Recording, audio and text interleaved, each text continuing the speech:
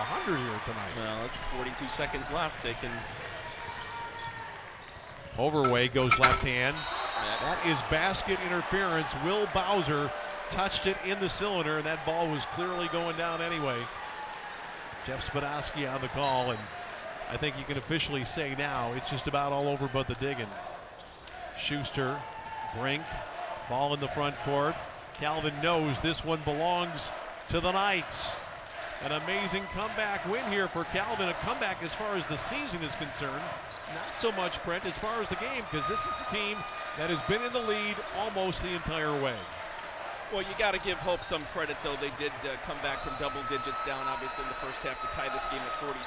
They certainly had some momentum. But, boy, I'll tell you what, when this thing's all said and done in 8 seconds, we're going to look at the rebounding statistics, and that's going to tell the entire story of this one.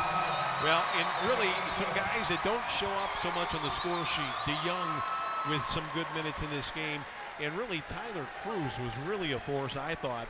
He just made it difficult for Calvin, or for Hope, to get the ball around the rim when he was in there. And of course, Schuster, who's more of a guy that plays on the perimeter offensively.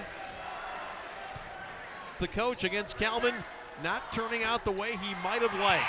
95-81 is the final, and the Knights finally climb.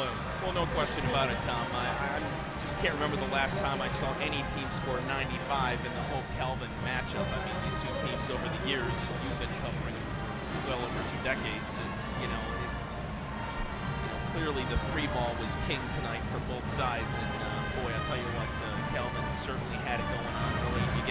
We thought Tom Snickers was going to be the guy to stop tonight. Schuster, who steps up, and Danny Rodts steps up as well. And boy, I'll tell you what, those two guys were huge tonight. Well, score equal, I would say, in a lot of ways. And fortunately for us, we got enough stops that we needed and got home with a victory.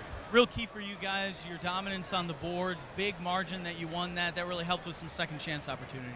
Yeah, the first half, I think we had 10 turnovers, just careless. But the reason we were in the game or ahead a little is because we did it. Give it to my team, though. They were the ones passing me the ball and just had to put the shots in. Especially in the first half, you guys shot very well from the outside. It's level-wise, and we had good preparation, and that's good, for a game like this. You had to do a lot of the ball handling. Trent Salo, is not in the lineup. It fell on you, some of the other guys. There was some times where you probably thought, this is getting a little tough, but you guys were able to pull it out. Yeah, definitely. It's different not having Trent out there, and we've been battling without him, but we're looking forward to when he comes back, hopefully this Saturday.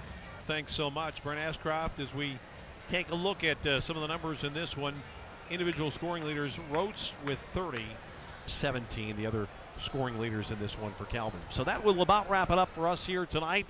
We're certainly delighted you were able to spend the evening with us on WGVU TV.